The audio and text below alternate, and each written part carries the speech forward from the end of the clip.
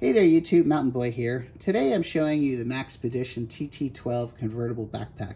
This is the smallest pack in their prepared citizen line. I think the line is kind of about having something that's a little less tactical looking, kind of blends in a bit more like a good everyday EDC. This is 6 liters and the dimensions of it are about 12 feet long, 7 inches wide, 5.5 inches deep. It's got a main compartment with 2 mesh pockets on either side and like a sleeve that's probably big enough for like a small iPad.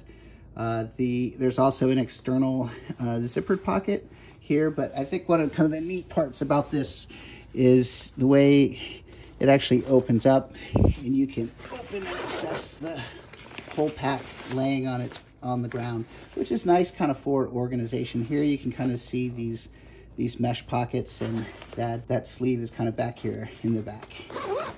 It compresses down, nice hardware all throughout.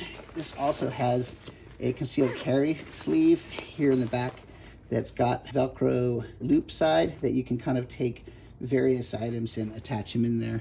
As far as the layout of it, it's very flexible. It has these 4 D-rings on either all around the pack, and this big one, so it can either be a backpack, you can pull this tight, and you've now got a sling pack. You can kind of rearrange this so it kind of rides kind of differently on the body. As you can see, all the pull tabs are very high quality shrink materials on here.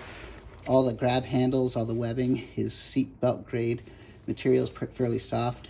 The backing here, not only is this padded, but it's kind of a very breathable mesh, very high density. So it's nice because it's not gonna pick up a lot of seeds or other types of things. And there is a traditional Velcro loop side on here if you want to put your patches on here. The MSRP on this is $100, and you're seeing these on sale now for about $70. Since I think they're going on closeout, which might be indicating Maxpedition is not going to be making these anymore. The pros on this, like most Maxpedition products, it's extremely well made. All the seams are straight. It's overbuilt, 500 denier fabric. It's coated, lined, just really, really nice materials. That versatility I talked about, you know, again with how you can ride this as a sling or as a backpack, or even as kind of like a side satchel. I was kind of anticipating this to be really good for kind of traveling with, because I can kind of carry it as a camera bag.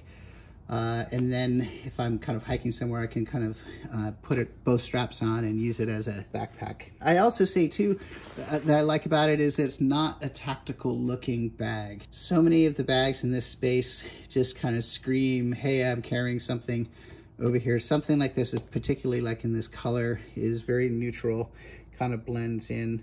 It does have that concealed carry sleeve, and then it does have kind of a lot of neat little features like a key keeper hook in the pocket, and internal sleeve pockets, pull tabs, etc., etc. With the cons, I primarily got this so that when I go to town, I have a place I can put my firearm. And you can see here, and there's one on each side of this. It's very kind of limited. It's very difficult to get in and out of here for a draw. Like if I'm pulling something out, there's a lot of things to kind of snag. Also, this space here, it's too small. I tried using my Smith & Wesson Shield with this, and I can't even, without any holster or anything, put it in and easily close this. I'd literally have to kind of push it in and get it up and over to get, and that's considered a subcompact pistol. Firearms that you could fit in here is maybe a little 380 bodyguard, or you know, like a Walther PPK, something that size can fit in that, but nothing really any bigger. Similarly, you're going to be very limited in holster options that attaches to the Velcro in here, so you're going to need some sort of trigger guard. And there's also no loop on the inside to attach a trigger guard to, so that if you're pulling a firearm out, that it's automatically going to pull it out. So for concealed carry purposes, this is really limited. I would also say too, even if you're not going to use this for concealed carry, The size of this isn't very big. Maybe you could get a small iPad in here, but then it's also what's right against your back. So that for me is kind of a big, does not work. So the other thing too I found is you can kind of see here, it's kind of fat and round. And what that translates to is when it's on your back, it rolls on your back. It doesn't like to stay put. And I think like a good sling bag should be flat in its overall shape so it stays flat on your body. Similarly, the straps, there's really no padding or anything on that. I guess you could get something that kind of goes over the strap that provides more padding and also kind of keeps this strap in place on your shoulder so it's not sliding around. Another thing too is, you know, Maxpedition really excels at organization, and surprisingly this pack has very little to it. There's just those two mesh panels in here, but there's like nothing else that you can really organize. There's no internal little pockets. There's like this sleeve, but everything would just be loose in here. And then finally, I would just say the cost of this. I mean, this MSRP on this is $100.